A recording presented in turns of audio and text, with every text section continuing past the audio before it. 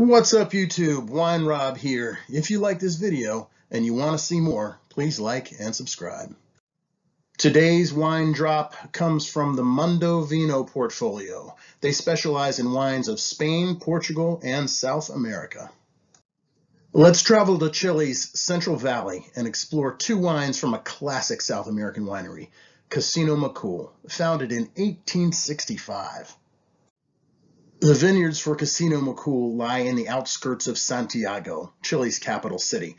Originally imported from Bordeaux, these vines still grow on their original ungrafted rootstock.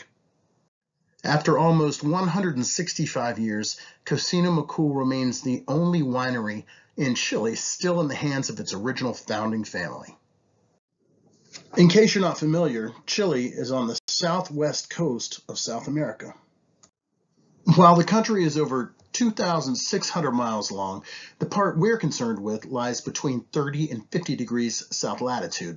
All commercial wine growing regions are located between 30 and 50 degrees latitude in both hemispheres. I like to visualize Chile's wine country as a corkscrew.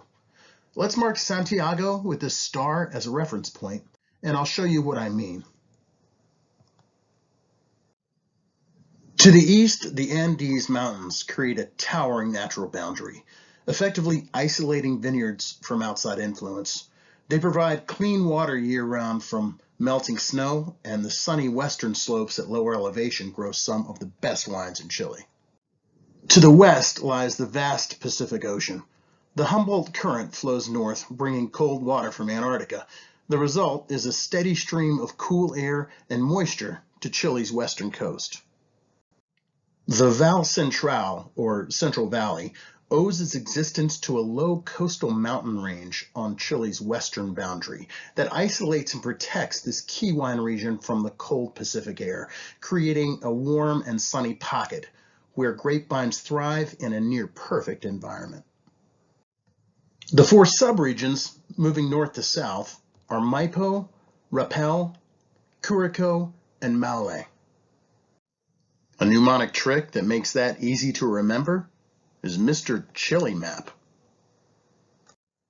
This warm, dry climate and low rainfall mitigate challenges like insects and mildew and explain why the Valle Central is home to 80% of all the vineyards in Chile. Our first wine is Chardonnay Antiguos Reservas. The first vintage was in 1969. This wine sees 6 months aging in new French oak barrels. Barrels are expensive, and it's hard to find this kind of quality at this price. In the glass, you get a balanced wine with notes of cream, vanilla, apple, and spice. Our next wine is Cabernet Sauvignon Antiguos Reservas. The first vintage, 1927. That's 93 years ago. In the glass, the winery has made an attempt to keep things consistent through the years. You'll get approachable black fruit and floral notes with an earthy tannic structure that allows this wine to age beautifully as well. Whether they're new to you or you're just rediscovering the wines of Chile, Cousino Macul is a terrific place to begin, and these wines deliver a big bang for the buck. That wraps up today's wine drop. Check out WineRob on YouTube. More is on the way. If you would like to see more, let me know, and please like and subscribe.